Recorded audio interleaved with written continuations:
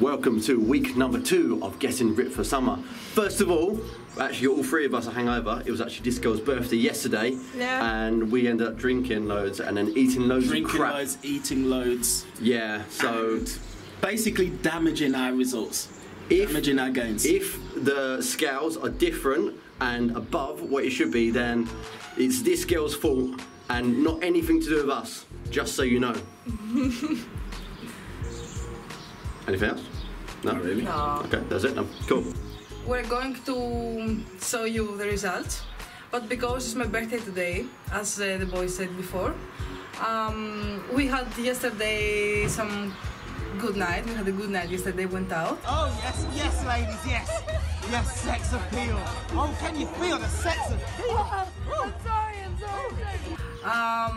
So it's not great. I started to do that challenge on Wednesday because my video was on Tuesday and I started the challenge on Wednesday.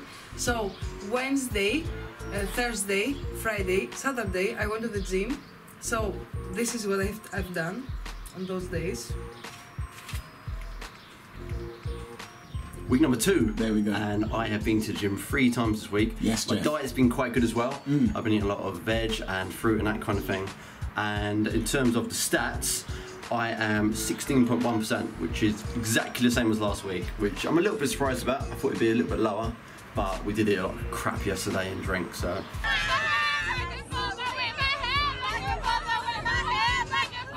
So it was 149.7, I think. So it's actually gone up a little bit. So I don't know if that's a good thing or not. You know, give the people what they want. Hey, what can I say? Give the people what they want. So here we go.